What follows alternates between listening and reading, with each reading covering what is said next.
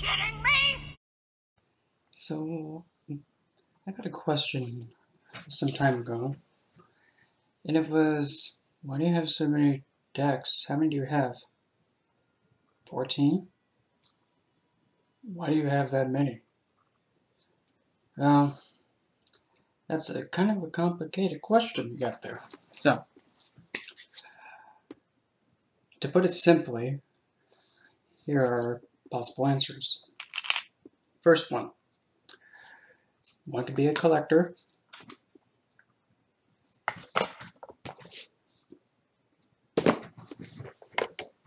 And the list goes on.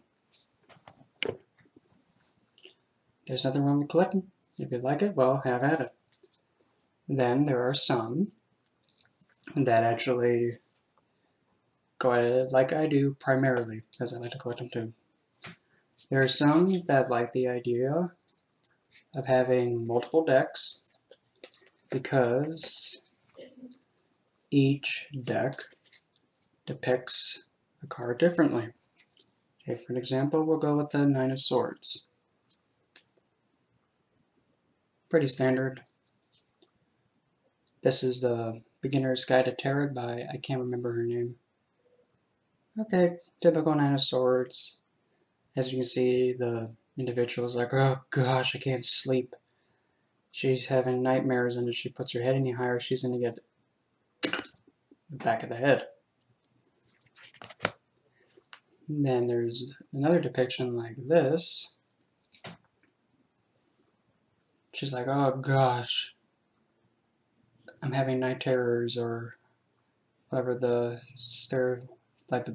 well accepted depiction is. But if you take a look,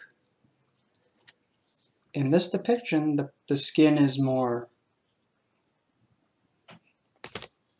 humanly manageable.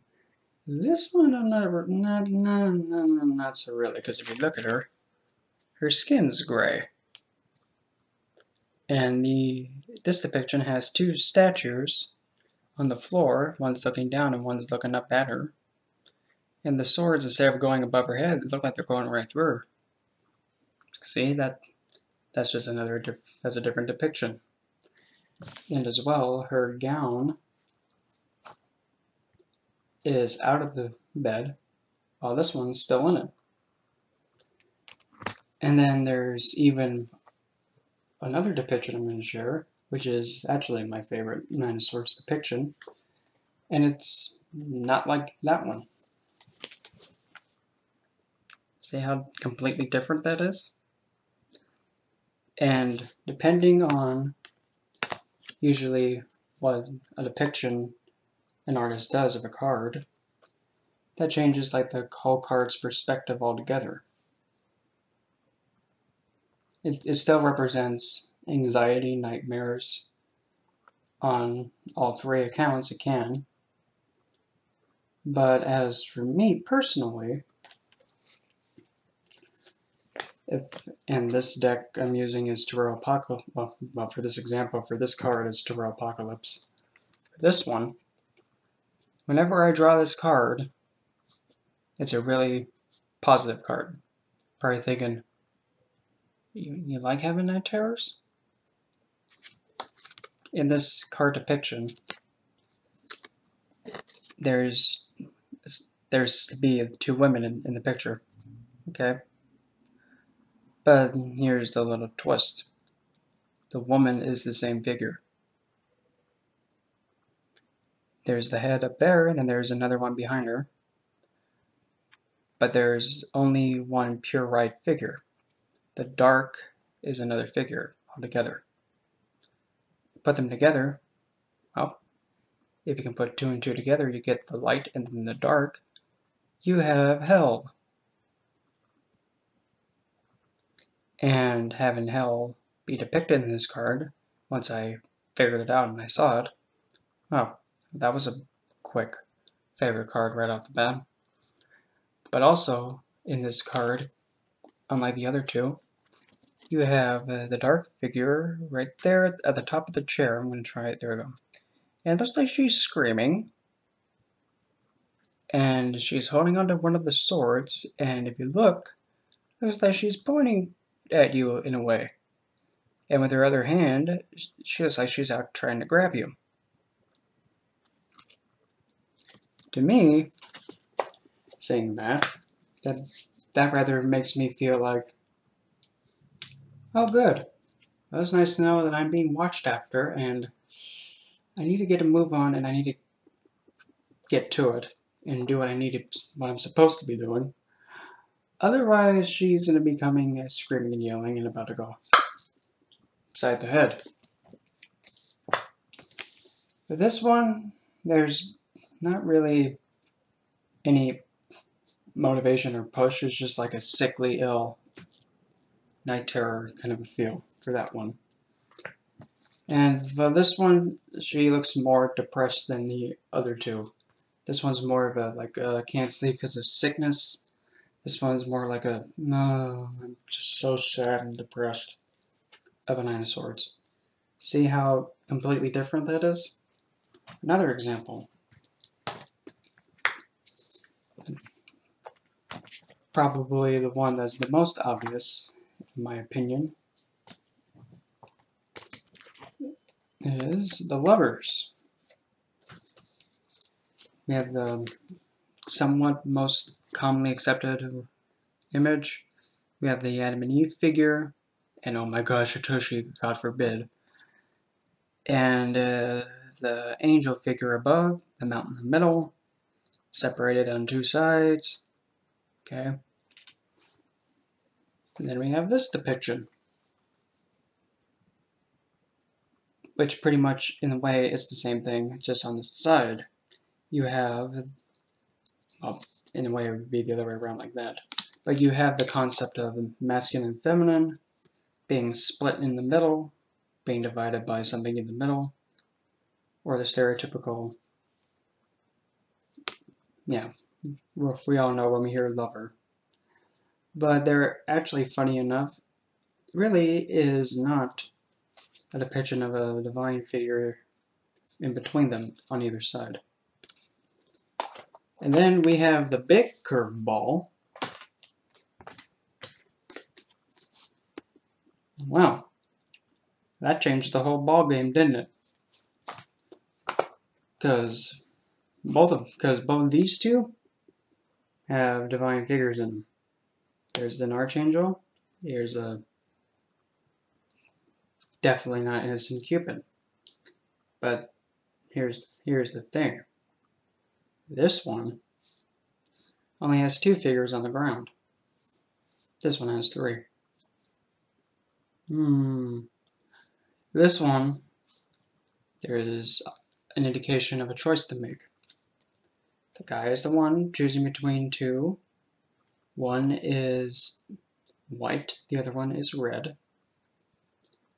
The white one is a figure who is pure and innocent, while the other one is not showing her face all the way. And she looks like choice. And the guy is caught between the middle to choose which one. And he had better make a choice quick, otherwise Cupid is just going to make the choice for him, and then he decides by just looking at one of them. So in this depiction,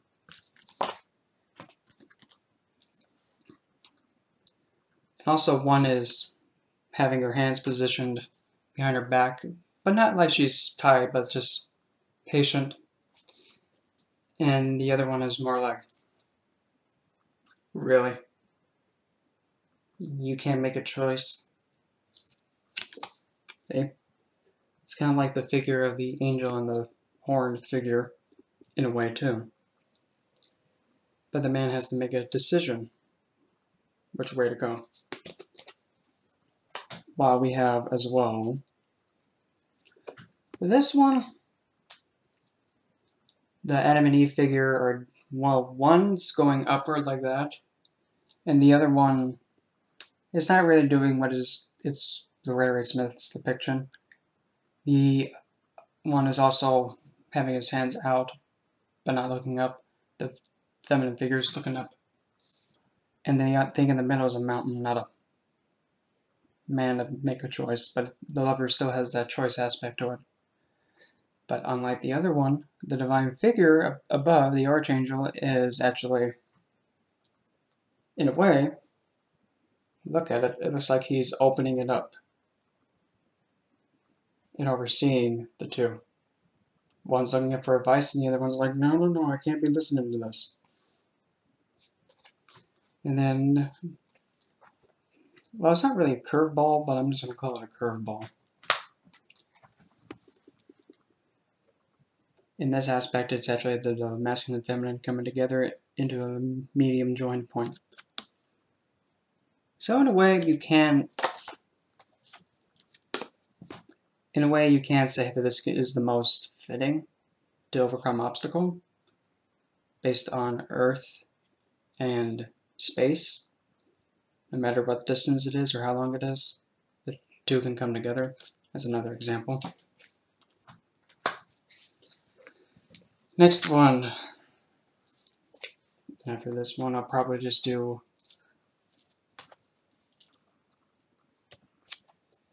one that actually has a unique aspect to it. Okay, last but not least, regarding that, we have the Eight of Swords. First one. Alright, we have typical depiction, except usually the typical depiction has her facing away from the swords, not facing inward. Then we have a guy who's being gagged and stuck like that, and having ravens fly around him. And then, to me, this one's the curveball one.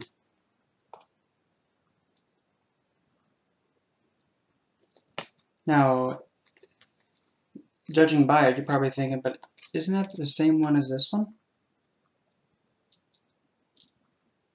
Nope. We'll go with the oddball one, I guess. Well, he's gagged. He can see if he opens his eyes, but he can't move. So he's like pretty much going all, I know something's coming, but I can't do anything about it. I'm stuck. That's a completely different depiction than this one. Because this depiction right here, she doesn't look like she's like challenged or in trouble. She's stuck, but she's patient and at ease. Rather than like, oh god, I can't move, and oh. She's just standing there and just being patient and relaxed.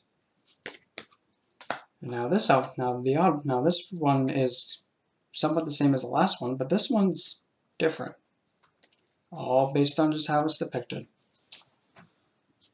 If you look, she's more cowered into herself, still bound and stuck, but look at her feet. If you look at her feet, it looks like she's moving. And the way that she's moving with her feet, it looks like she's actually dancing around while protecting herself. So she's on the move despite her not being able to see where she's going. She's still moving around despite the opposition. Somewhat taking the situation as it is and still going and rolling with it, not stopping. So, and also, there are some decks that are out there that actually include a card that is usually not with the deck, like the regular standard 78 card deck. In fact, it has 79. And I know I can count. Some decks that actually do that, I have two of them. One being Terror Apocalypse. One card is the All Gifted. Now with decks like that, you have something that is completely, most of the time, it depends on what the reader sees it as. The All Gifted is a depiction of Pandora. And whenever you hear Pandora, you think, oh, like her box of chocolates? Oh, it's true. I mean, You never know what you're gonna get. You open the box, it's totally nothing, or you open the box and you made a hot mess for humanity to deal with. Lovely. So, are they all gifted? Pops up. One person can think, okay. I don't know why she needs to even open the box. I mean, she looks well put together. She must have, you know, a lot of comfort wearing a kimono, looks like. And she looks like she's not paying attention to what she's doing. She looks like, So you can think, she must have a lot of comfort, but stupid and doesn't listen.